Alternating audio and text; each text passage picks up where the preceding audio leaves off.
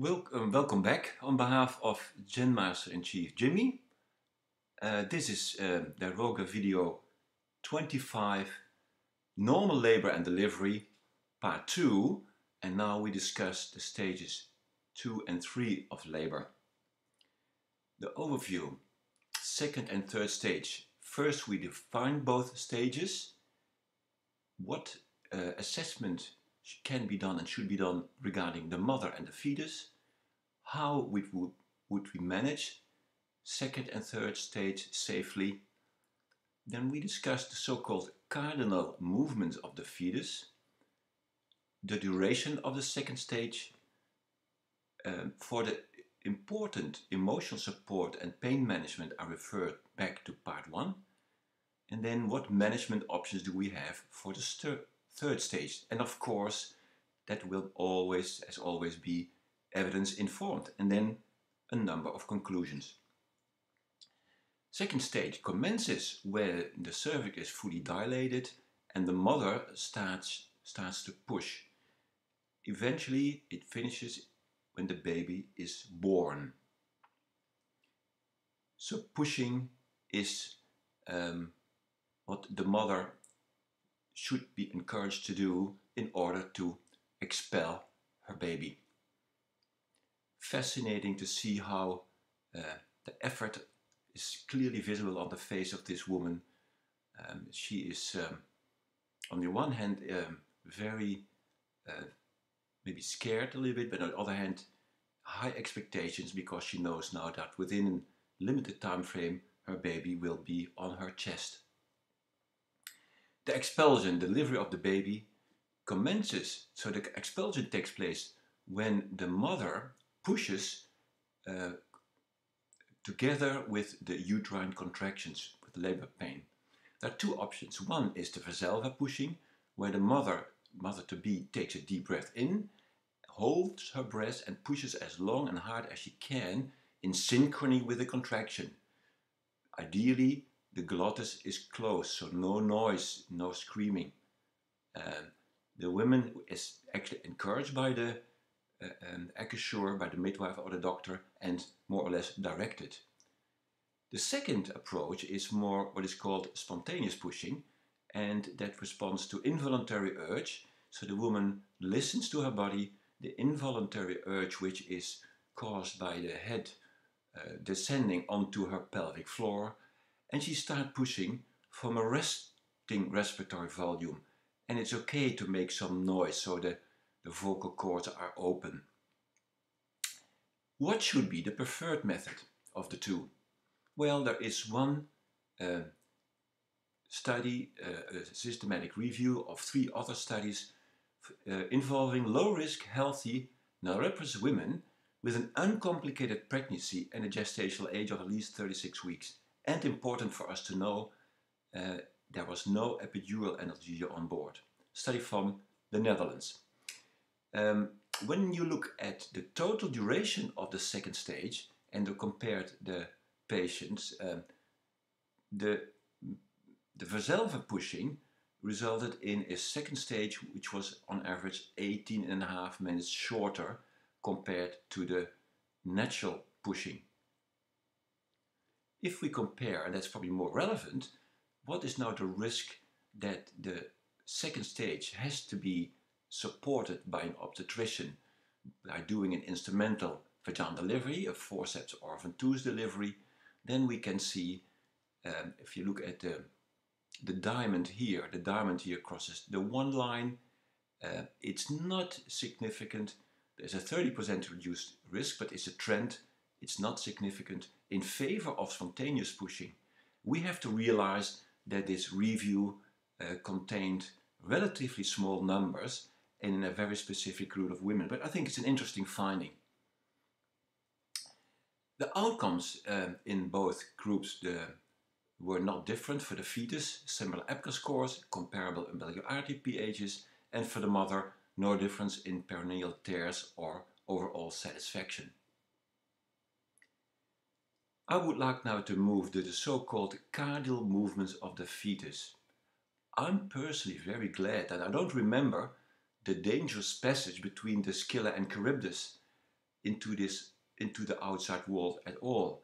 A very narrow passage, and you see the picture of Scylla and Charybdis. You might know it from the famous book from Homer, the Odyssey. I regard the stage 2 for the fetus a little bit as paleology. How does the fetus actually move through the narrows of the maternal pelvis, which consist of bones, muscles and ligaments? Must have been scary, and glad we don't remember. Here is a diagram where we see on the left hand side the onset of labor. One of the first movements the baby makes is flexion of the head, so the chin to the chest, and this will reduce the diameter of the fetal head. So the most favorable, the minimal space taking position is flexion of the head. Then we see here the baby is now facing sidewards. This is where the baby is LOT, and now the neck is rotating, so the baby is rotating 90 degrees, and that's what we call the internal rotation. Later on, we have the opposite movement when the baby's head is born, extension of the neck and restitution or external rotation of the head. I would like to explain this a little bit further when we take a closer look at the fetal scalp. We can see here the occiput of the baby, the posterior fontanelle, where 3 suture lines meet, and that's different from the anterior fontanelle depicted here, where we see that 4 suture lines meet. So the posterior fontanelle can be felt as a triangle, while this is more like a diamond. On the right hand side we see the biparietal diameter of 9.5 centimeters on average, and that's the smallest part of the head circumference of the baby. And this is what will happen when you look at the shape of the baby's head. The internal rotation is an accommodation to the pelvic inlet, which is widest in the left-right diameter, and the pelvic outlet, which is widest in the anterior-posterior diameter. Here are a few more diagrams. One of the first cardinal movements is engagement. The baby's head will descend into the pelvis, descends further, and eventually will descend completely. And that means in this diagram the head cannot be felt anymore abdominally. At the same time we see flexion of the head, as we discussed already. And important, when you would do an internal vaginal examination, this is where the baby's posterior fontanelle is at the roughly 2 o'clock position, which we refer to LOT. Then the internal rotation takes place. There is flexion in the neck, and we see eventually when the internal rotation is complete, then we're dealing with the posterior fontanelle at the 12 o'clock position, which is called OA, occiput anterior. So this is the way with internal examination how we can follow the internal rotation.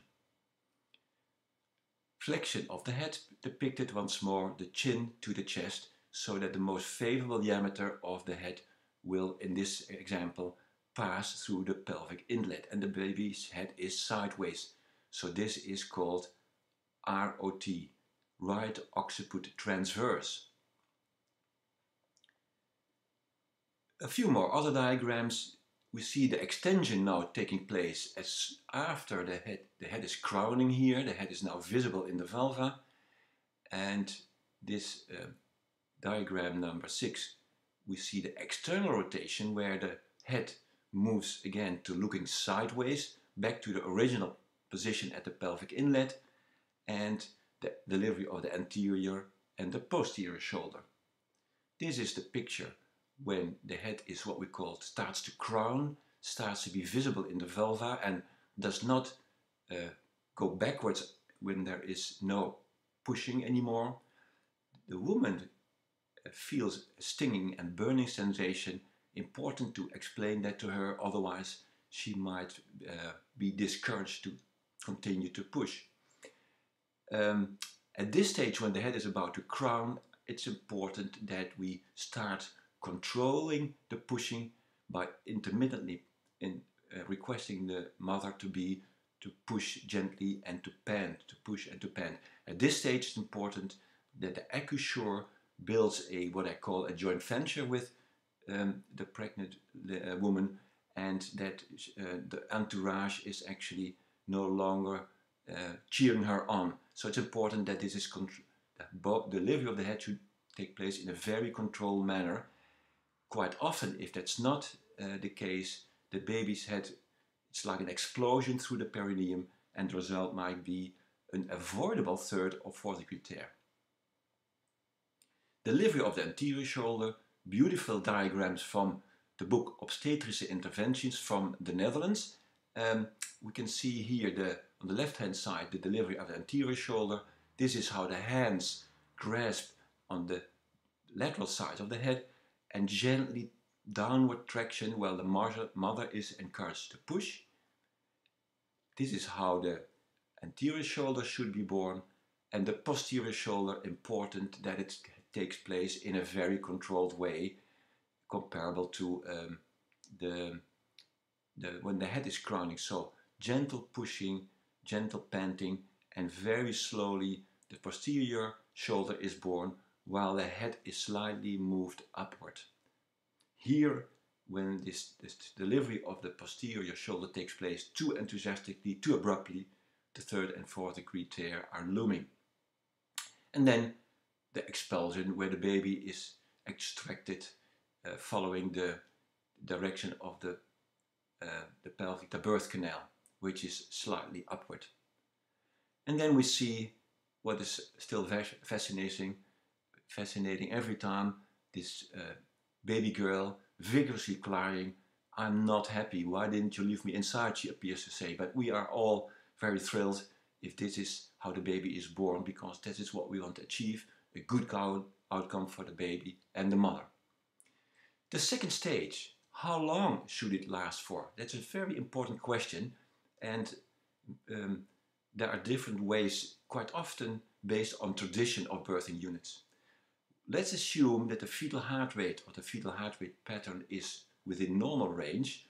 How long before we declare failure to progress, FTP? There is in what I would call a hidden rule in some obstetrical units in Australia, don't take offense, for a nulliparous woman, where the hidden rule appears to be after 60 minutes, well, it's failure to progress and it's time for us to intervene and offer her a ventouse or forceps delivery. What about the practice and the evidence overseas? Let's be honest, delivering a baby is truly a balancing act. On one hand side, we should wait and be patient. We should Mother Nature to allow to do his job. And this is the predominant culture, how midwives see and experience labor and delivery. On the other hand, we have the approach act. Be careful, because if you're too slow and wait too long, there might be a poor outcome, a poor APGAR score, poor umbilical artery pHs, the cerebral palsy risk, whilst we know that's mainly caused by antenatal events. There might be a birth trauma to the mother and the baby, and there's always the fear for litigation. And also it's part of the culture of which we tend to see among doctors, P2²2 medicine, where pills and procedures is what we are taught to do, and not acting is not our strength quite often. Interesting, despite the fact that the intervention rates of ventouse and forceps and caesarean sections have gone up over time in Australia, mind you, the caesarean section rate, so the planned elective caesarean section and the urgent caesarean section combined, are hovering around the 30% in Australia. Despite this increase in interventions, we have not seen a reduction in the perinatal morbidity and mortality. So in that regard, maybe, let's be honest, the intervention pendulum has swung too far. So 60 Minutes is a very popular TV program here in Australia, but could we apply that hidden rule as well for the second stage of labor? So let's look overseas. a study done in Canada, the country of the maple leaf, in nulliparous women. They found that the second stage lasted for more than 3 hours in 11% and even more than 5 hours in 2.7%. No perinatal deaths unrelated to congenital malformations were noted, and there was no relationship between the duration of the second stage and low 5-minute ACOG scores, neonatal seizures, or admission to the neonatal intensive care unit. So the authors of this study, published in 1996, concluded operative intervention in the second stage is not warranted merely because some set number of hours has elapsed. So not hours, so the clock is not ticking for intervention.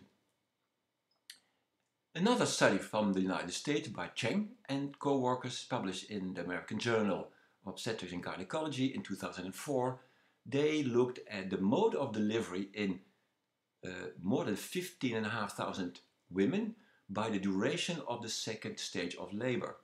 And the diagram here shows on the y-axis the percentage of nulliparous women, so the women who delivered for the first time, and on the horizontal axis, on the x-axis, the duration of the second stage in hours. And we see the gray area, the number of women who delivered vaginally, and we can see still after between 2 and 3 hours a considerable number of women delivered vaginally. Even after 3 to 4 hours and even more than 4 hours, still some 20% of women delivered vaginally. At the same time, we see the black area, the operative vaginal delivery rates is going up, so from 2s and forceps, and also the cesarean section rates are going up. So interesting to see that the vast majority of these primary-plus women delivered not within 1 hour, which is the hidden rule in some Australian birthing units.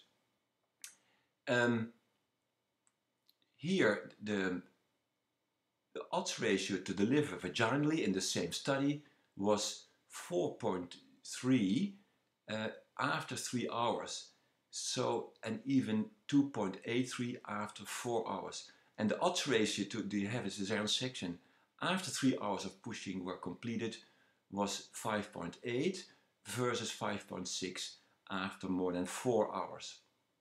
Of course, now you would ask the question, well, Alphonse, show me the outcomes for mother and baby. Yes, sure. The next slide shows over time again, between time blocks of 1 hour, 0 to 1, 1 to 2, 2 to 3, 2 to 4, and more than 4 hours. Firstly, the squares represent the risk that the delivery will result in a 3rd or 4th degree tear. That risk after more than 4 hours of pushing increases significantly. The closed triangle, the postpartum hemorrhage risk, does not increase significantly. Chorioamnionitis risk increase significantly, and endomyometritis does not increase significantly. There is no relationship with the duration of the second stage. What about the neonatal outcomes? Same diagram here, and we see the admission to the intensive care unit, ACOG score less than 7, meconium, and umbilical artery pH, base excess, or the base excess less than minus 12, and the umbilical artery pH less than 7.0. All these short-term neonatal outcomes, there was no difference with the duration of the second stage. So there is no convincing argument to look at the clock after 1 or 2 hours and say, let's stop pushing because the baby is at risk. So the short-term neonatal morbidity does not make a difference depending, there's no relationship with the duration of the second stage. Now let's go back to the official statements of colleges. Our Ranscock statement, which was published in July 2014, states that normal second stage for a primigravida, that should be actually a nulliparous woman, is up to 2 hours and up to 1 hour for multigravida. When these times are exceeded, assessment should occur with the view to correcting dystocia of affecting delivery, Dystocia is another way to say failure to descend, failure to progress. What do our American colleagues state? Their college, based on their research, as just shown, tells clearly in a nulliparous woman without an epidural, it's safe and responsible to push for at least 2 hours. In case of an epidural on board, it's okay to push for 3 hours. And for a woman who had at least one child in the past, vaginally, it's 1 hour and 2 hours respectively without and with epidural. So the Americans are amazingly much more patient than we tend to be. If you want to look at a video of the second stage, I recommend the video of Alison's journey. Alison was so kind to record her labor and delivery in an American hospital. By the way, I understand that she was induced for suspected intrauterine growth restriction, and my goodness, she had a very quick labor and delivery. Total active labor was 1.5 hours, and the second stage was just 9 minutes. So this shows that without intervention, Mother Nature can do a very good job. Maybe it was because of the baby was small. I have not been able to pick up the birth weight of the baby. But here is the link, and this video is wholeheartedly recommended. Let's now move to stage 3. Now stage 3 commences with the delivery of the baby and finishes when the placenta, the membranes and the umbilical cord are born. There's also a video where I took this a screenshot from. There's a link where you can see the delivery of the placenta. Here we see the fetal part of the placenta covered by membranes, just about to be born, just to be delivered. The physiology, exactly the same mechanisms continue to work. Oxytocin and prostaglandin hormones are responsible for the continued uterine contraction during the third stage of labor. That means that the placenta will be dislodged from the decidua, the placenta will be detached and eventually can be delivered. So, usually the placenta is born by a combination of the uterine contractions in combination with maternal effort. They result in the expelling the placenta. Important to note that the maternal blood loss is limited by the compression of the spiral arteries of the uterus as they pass through the mesh of uterine muscles of the upper segment of the uterus. So the uterine contraction is the primary hemostatic mechanism preventing all women to exsanguinate after the baby and the placenta are born. The definition of normal blood loss in a vaginal delivery is 600 milliliters, and we all know that measuring or the estimation of blood loss is a rough approximation. It's not very reliable at all. I would like now to discuss 2 ways to manage the third stage. It's a so-called expectant management versus active management. What do we mean by active management and expectant management? In active management, 3 things are done. Firstly, a uterotonic drug is administered, either syntocinon or ergometrin or syntometrin, which is a combination of the two, intramuscularly or intravenously. And that this takes place as soon as the anterior shoulder of the baby is born. As soon as the baby is born, early cord clamping takes place and controlled cord traction to deliver the placenta.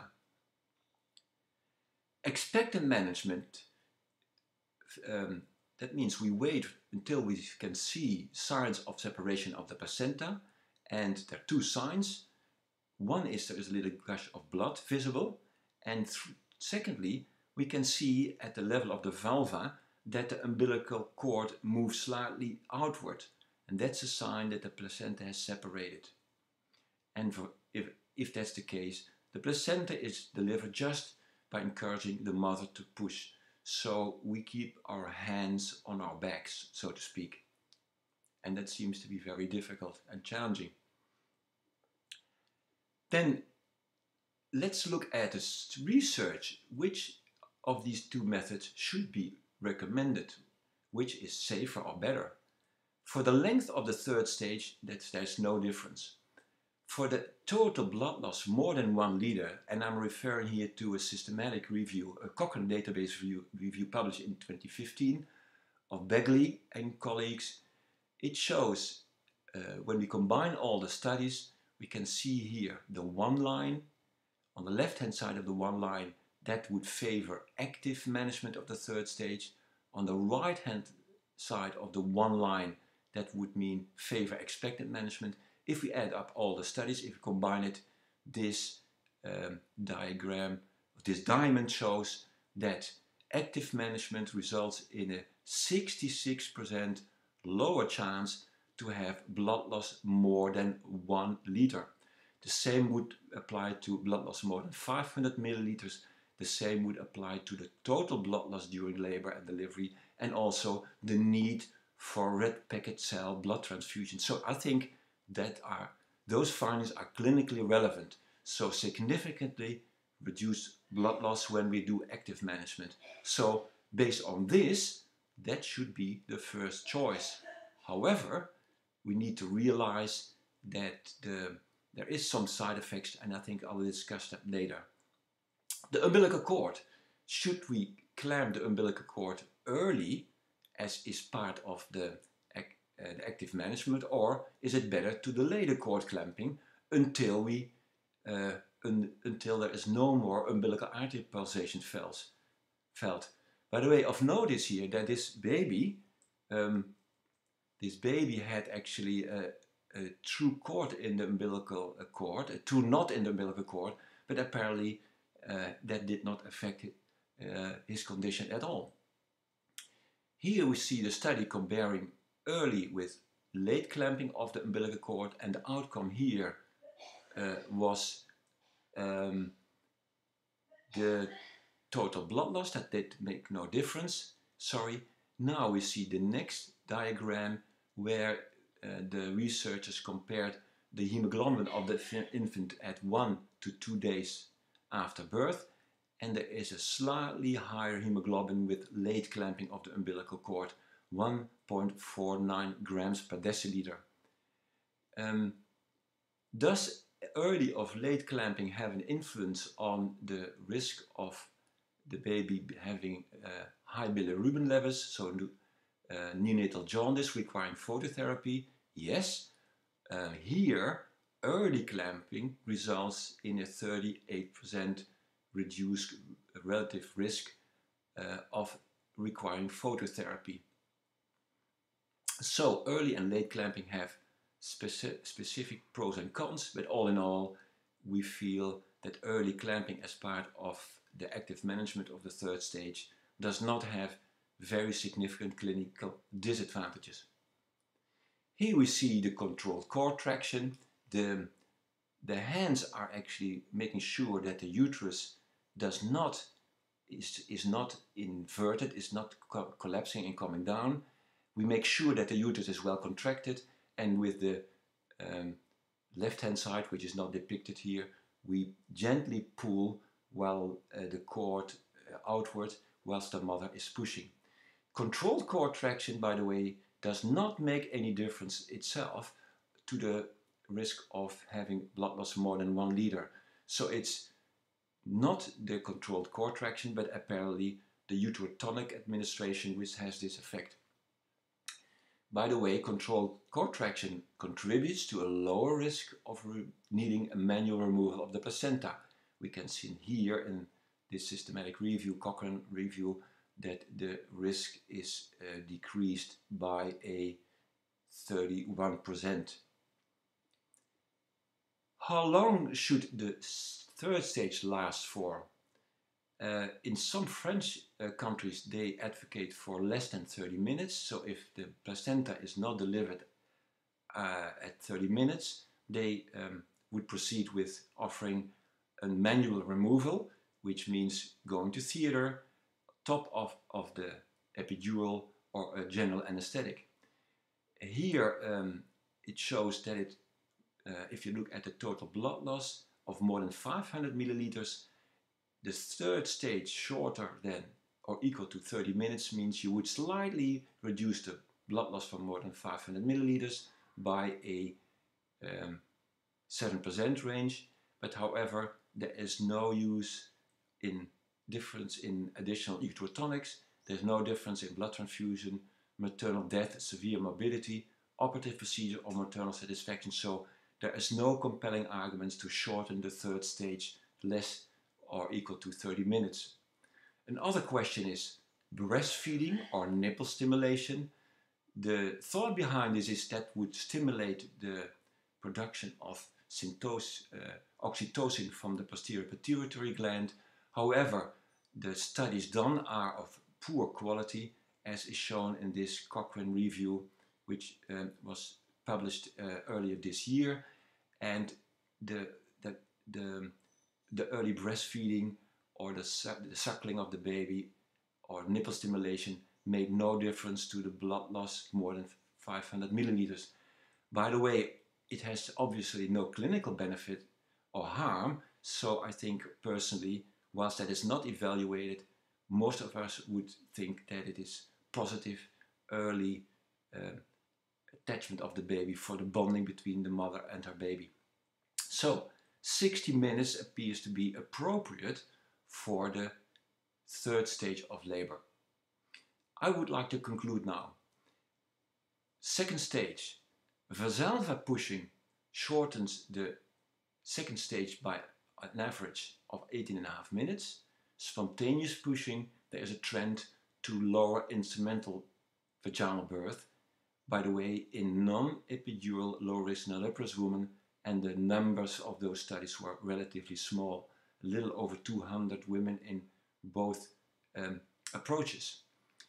Based on the best available evidence of the American College of Obstetricians and Gynecologists, yes, nulliparous women, it's responsible and safe if they have no epidural on board to push for 2 hours, and with an epidural to push for 3 hours.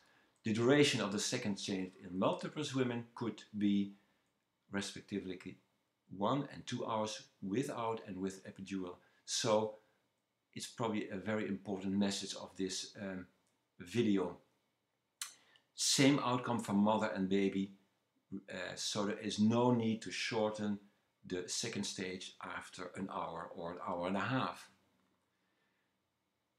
Important that we know the different mechanisms which we can follow by digital vaginal examination, especially the internal rotation and the descent, to ensure that the normal passage of the fetus takes place, where descent and flexion of the head and internal rotation are the most important cardinal movements. Controlled delivery of the fetal head and the posterior shoulder are paramount to minimize the risk for third and fourth degree tears, especially damaging the anal, internal and external sphincter muscle and the rectal mucosa in case of a fourth degree tear. Expectant and supportive management is the default in the second stage as well.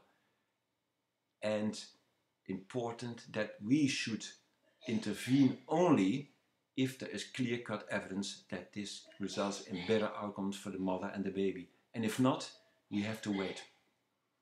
The third stage, active management, means administering a uterotonic drug, early cord clamping and controlled cord traction. They resulted in significant reduction of blood loss and need for blood transfusion, so hence should be the first choice. Delayed cord clamping for the neonate results in a slightly higher hemoglobin and in a 33% higher chance to needing phototherapy for jaundice. Some side effects of the active management were increased vomiting, lower abdominal pain increased, and it increased diastolic blood pressure more than 90 millimeters mercury. But I think these side effects are avoidable when we don't use ergometrin. Conclusions. Controlled cord traction had no effect on PPH rates, but reduced the chance of women needing a manual removing of the placenta. Nipple stimulation or immediate breastfeeding did not result in a reduction of PPA rates or placenta retention rates. They have, on the other hand, no clinical disadvantage either, so important for early bonding and skin-to-skin contact. This is the end of the second part of normal labor and delivery, where we discussed the delivery of the baby and the placenta. And I can assure you, I hope that you as a medical student and a junior doctor have the opportunity to witness a normal, spontaneous vaginal delivery at term with good outcomes and minimal trauma to the mother.